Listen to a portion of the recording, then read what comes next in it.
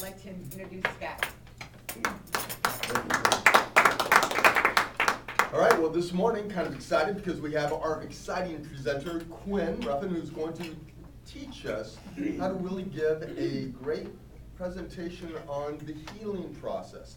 And we're going to learn more about that, but in this presentation, we're to be evaluating him on his overall organization, his ability to use his voice and his gestures, like I can't speak without using my hands, and does he appear relaxed and confident? So all this goes into his preparation to become a professional trainer and motivator, and this fits directly into the man that we know he is, Quinn Ruffin, here on the healing process.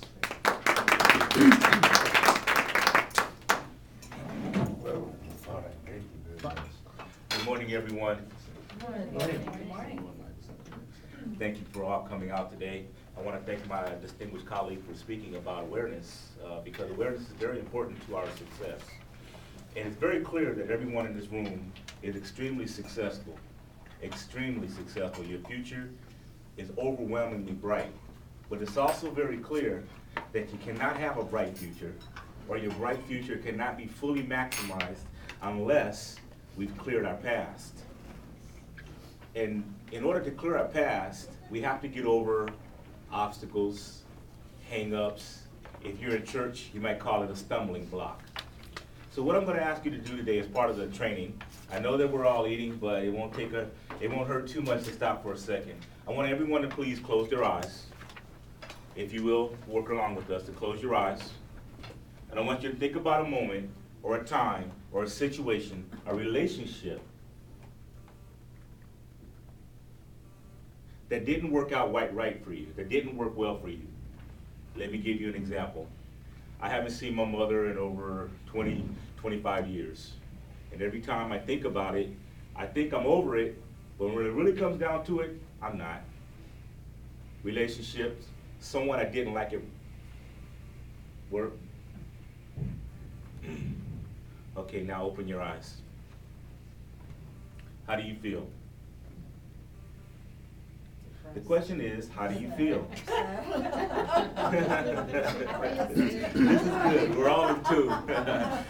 There's a box on your evaluation that says audience response. Excellent. Okay, but in essence of time, I'm unable to give the full training on how the healing process works.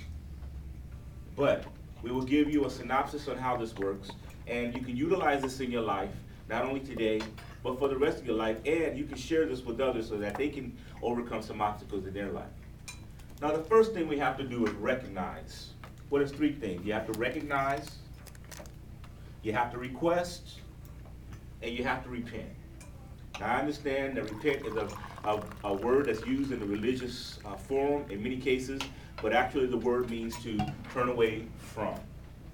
And yes, I am a believer, so if that offends anyone, so be it. Because if you stand for nothing, you'll gain nothing in your life. All right. So therefore, I would ask you to ask yourself, have you truly gotten over the situation that you've been involved in that caused you some pain? Do you recognize that you have not overcome that obstacle yet? Even though, like myself, I've rationalized in my mind, I'm over this. So much so to the point that I would never address it just so I wouldn't have to recognize that I wasn't over it.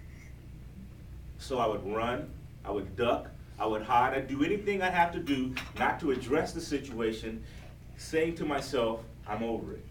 When really you're not. The second thing we have to do is ask forgiveness.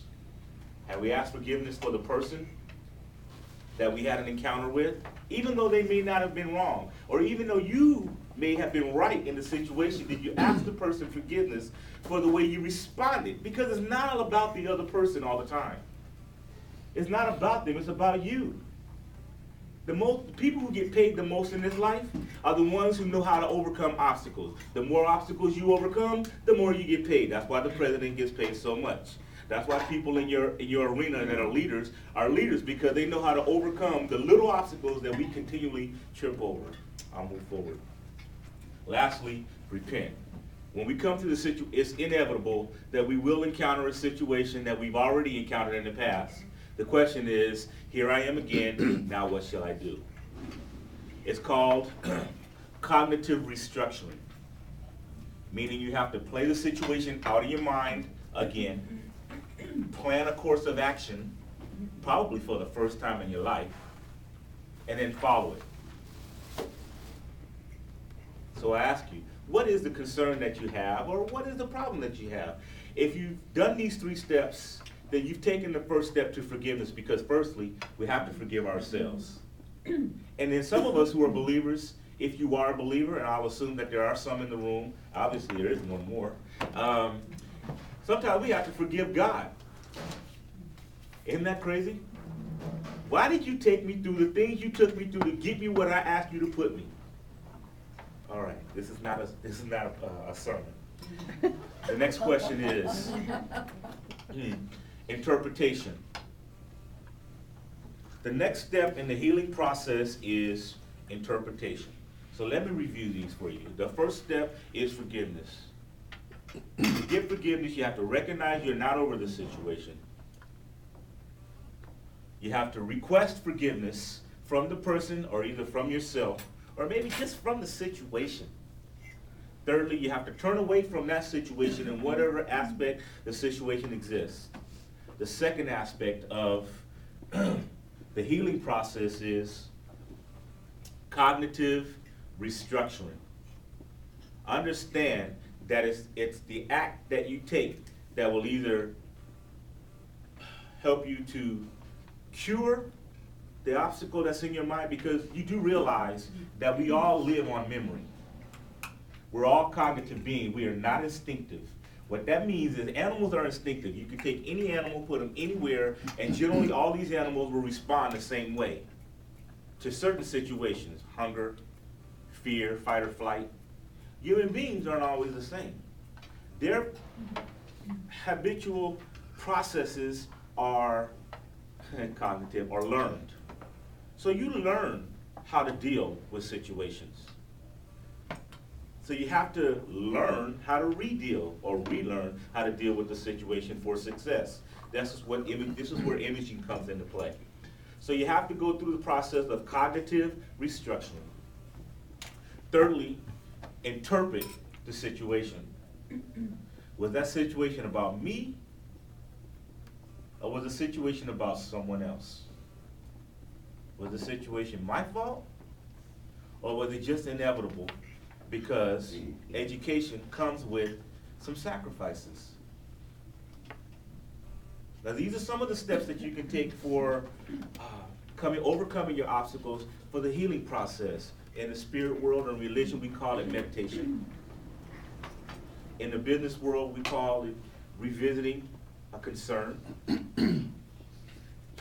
But in whatever aspect you decide to apply this healing process, because I don't know about anybody else, but there's always someone everywhere I go that gets on my everlasting nerves. Everywhere. Why? Because I recognize that I have a strong personality. And because I have a strong personality, I draw out the weaknesses in other people. And they don't like it. And in my weaknesses, I draw out the strengths in others, and I don't like it. Unfortunately, no one paid for me to come today, so we'll cut this short. Thank you very much. We'll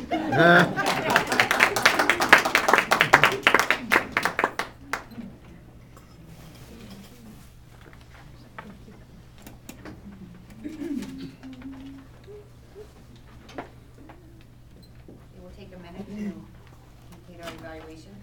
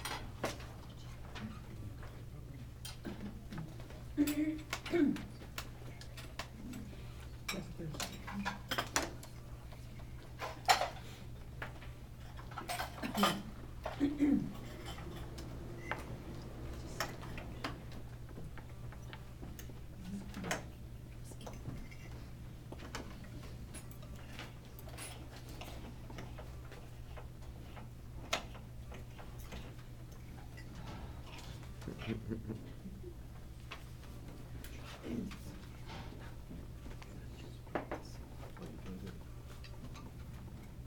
for our third speech, Randy will be the evaluator.